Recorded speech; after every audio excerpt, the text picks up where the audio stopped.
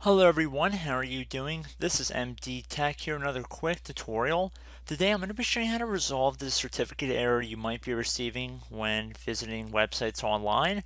So in the Microsoft Edge web browser, it says there's a problem with this website security certificate.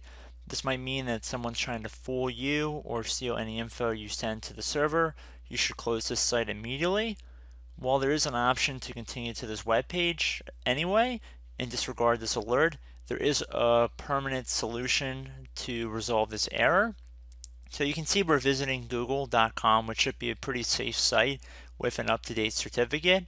So in order to resolve this on our computer, we should be concerned with what our time is set to on our Windows computer.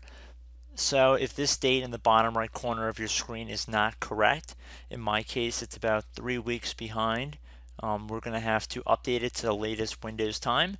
So in order to do that, you want to head down to the Start menu on the bottom left side of the screen, and you want to left click on it. Now you want to type in date and time. It should be listed right above the control panel. So you want to left click on this.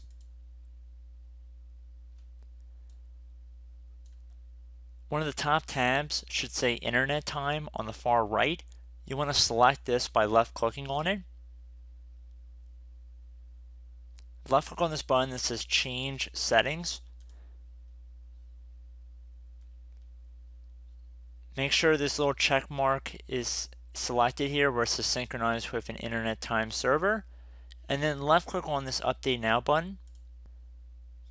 We see that it says this clock was successfully synchronized with the Windows time server that we've selected. There should be a couple other options in here if you want to sync with a different server. So now if we close out of the web page, well, it looks like we already were resolved, but let's just say we reopen it again. And we can see that Google is going to load without any problems, as well as any other websites that might appear to not have an up-to-date certificate. So I hope this brief tutorial helped you guys out, and I will catch you in the next tutorial. Goodbye.